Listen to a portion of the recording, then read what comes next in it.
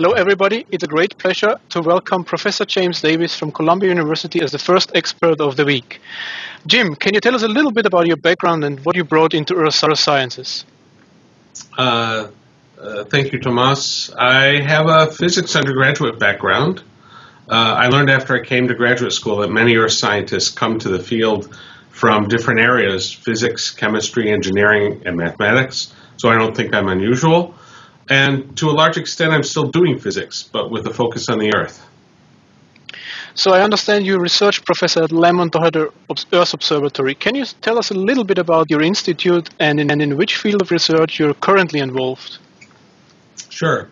Lamont, as we call it for short, is a large wooded campus located outside New York City with approximately 200 researchers with a doctoral degree, a number of scientists with a master's or bachelor's degree, and around 90 graduate students studying the structure and evolution of all of the Earth systems, that is, the solid Earth, glaciers and ice sheets, oceans, and atmosphere.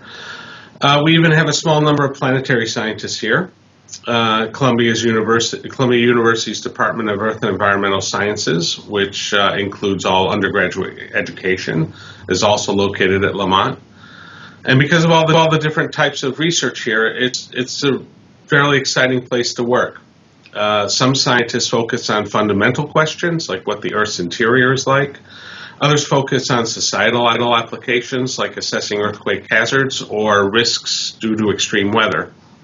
My research is in the field of geodesy, the measurement and interpretation of the size, shape, rotation, and gravitational field of the Earth. I specialize in acquiring, analyzing, and interpreting space-based observations. A variety of processes can influence geodetic measurements over a range of spatial and temporal scales, including plate tectonics, sea level change, melting of glaciers and ice sheets, and weather and climate.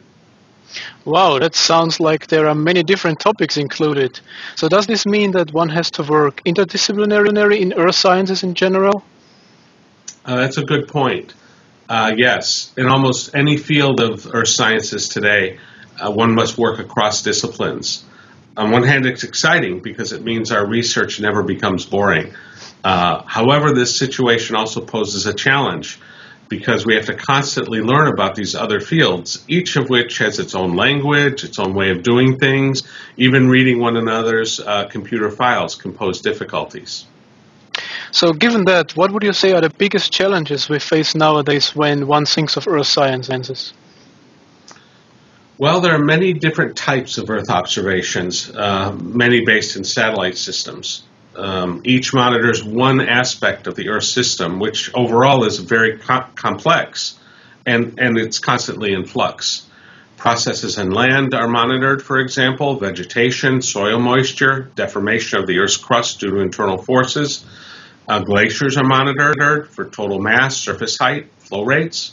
The oceans monitored for sea surface salinity and sea surface temperature. And of course, the atmosphere is monitored carefully to help predict weather.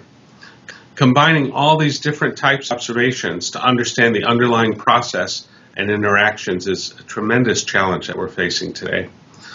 Another challenge is to assure the continuity of our observing systems. It can take a long time to obtain funding for, assemble, and launch a satellite, and we don't want to have gaps in the data.